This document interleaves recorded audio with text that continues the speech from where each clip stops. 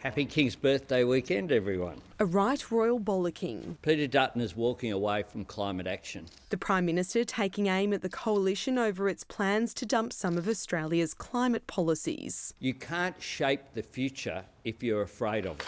Nearly 200 countries signed the Paris Agreement, a commitment to keep global warming below 2 degrees.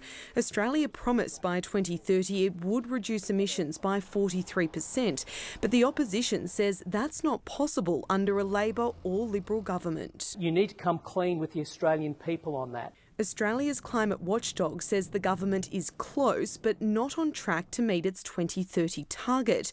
The Prime Minister's pointed to new projects and policies he says will boost the use of renewables. I'm very confident not only that we can get there, but importantly that we must get there.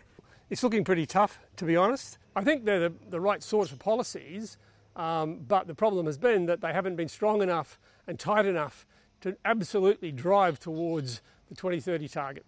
Further down the track, the coalition insists net zero by 2050 is achievable, but there's no detail on what the party's short-term plan is. While, of course, I won't be announcing the coalition's climate and energy policy today, what I can tell you when it comes to targets, we won't be plucking a number out of thin air.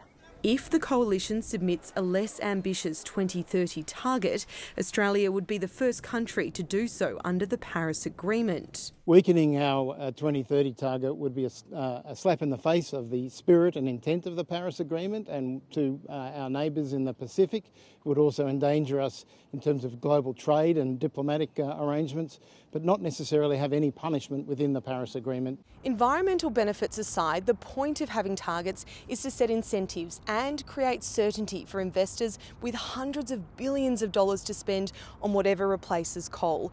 Another argument over targets sows doubt among investors who'll be weighing up decisions well beyond the next election. Stephanie Boris, ABC News, Canberra.